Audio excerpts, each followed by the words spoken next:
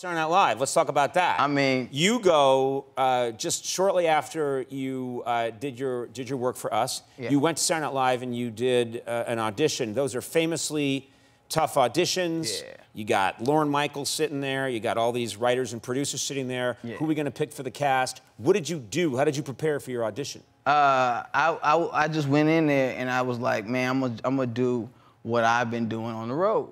And what I've been doing on the road was a bunch of crackhead material. So I talked about crackheads. See, my uncle was a crackhead. We didn't even know at first. We just thought he was a fun dude.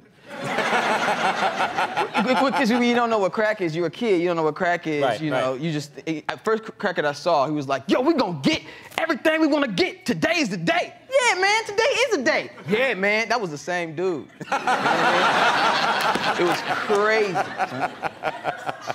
But LA has like weirder crackheads. In Chicago, we have creme de la creme of crackheads. Right. But like LA, they're weird out here, man, because they're like, I feel like it's because they came out here for a dream and then found crack. So, you know. They came out here maybe to be an actor or somehow pursue show business, and then they got sidetracked. Yeah, so they approached the crackhead lifestyle just a little more presentation. Like, I was on Hollywood Boulevard and this crackhead stopped me and was like, hey, brother, pick a card. Any card.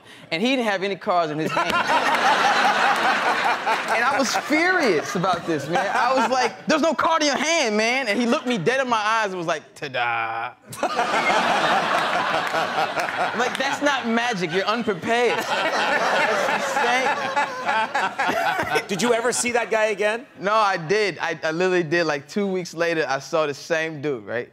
But not right away. I saw these two girls.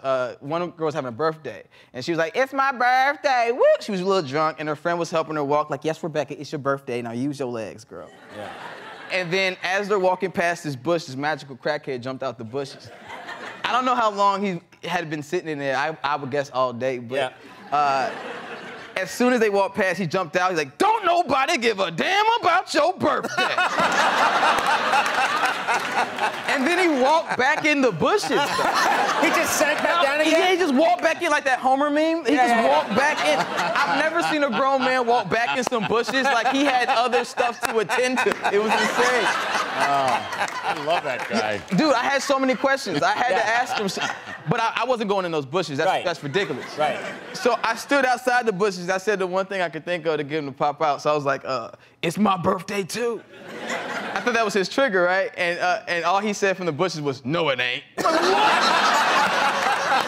How do you know this? How do you know it's not my birthday?